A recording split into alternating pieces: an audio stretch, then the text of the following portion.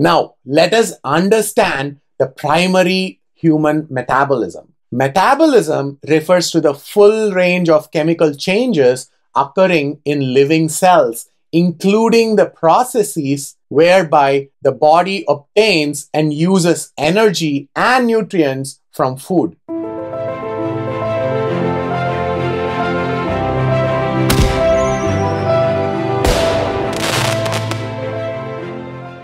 All foods we consume can be classified into two types of nutrients, macronutrients and micronutrients.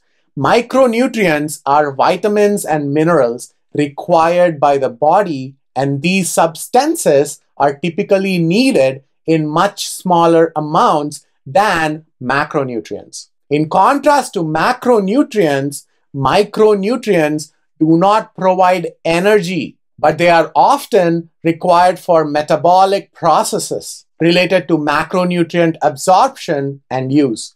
Let us limit our scope to understand the role of those nutrients that provide energy. The macronutrients are carbohydrates, proteins, and fats. Macronutrients are typically highly bioavailable. In other words, a large proportion of the nutrient is absorbed during digestion. This means that macronutrients are required in far larger quantities than micronutrients.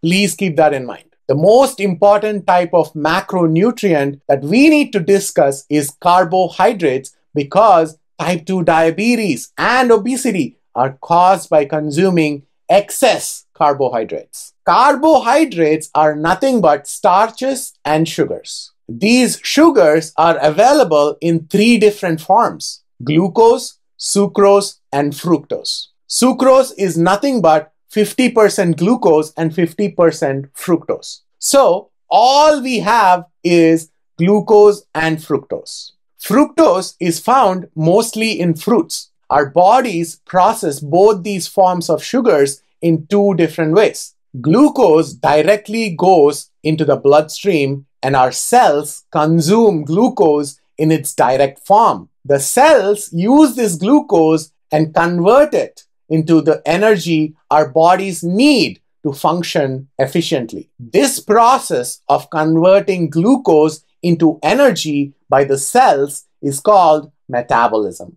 I'm sure all of us learned what metabolism is in our science classes back in school. Hence, glucose is the main source of fuel for our cells. The excess and unused glucose that has not been metabolized is transported into the liver and our muscles. The liver and our muscles then process this excess glucose and convert it into glycogen with the help of a hormone called glucagon produced by pancreas's alpha cells. Please remember that insulin is a hormone produced by pancreas's beta cells. Anyway, glycogen is nothing but many connected glucose molecules. In short, think of this as a short-term storage mechanism of the human body. Our muscles and our cells deal with 80% of the ingested glucose, leaving only 20% of it to be processed by the liver. This takes a huge burden away from the liver. After this, the body utilizes this glycogen whenever it needs it, breaks it down into glucose, and fuels our cells continuously, even when we are not eating. Therefore, a healthy human body is continuously energized during the day and recuperates at night. This is the story of glucose.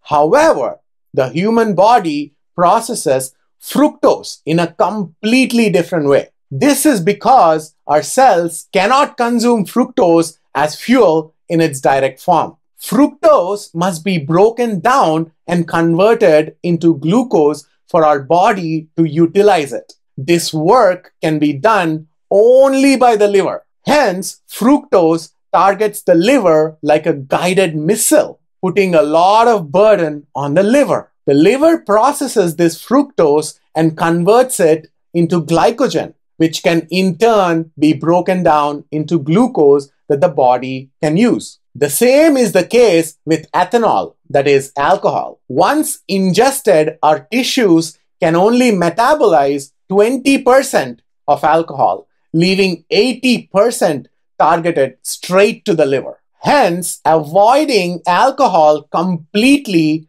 or just having it in moderation is advised. So, this is the story of sugars and the mechanism of metabolism of the human body in brief. Now, it will all be good if we consume everything moderately, but the problem occurs with the dosage. Hence, this famous proverb indicates the basic principle of toxicology. The dose makes the poison. Our bodies are designed to tolerate a little high dose of glucose and fructose because when the liver storage gets full, that is when it can no longer store any excess glycogen, it has a great function called DNL or de novo lipogenesis. DNL is the process by which the liver converts these excess sugars into triglycerides, which are one of the types of lipids, and pushes it into the body fat or the visceral fat, that is the fat stored deep inside the belly, wrapped around the organs, including the liver and intestines. This is the body's way of storing for long-term use. Please remember this function, DNL. We will refer to this in the next section to understand what causes the disease, diabetes.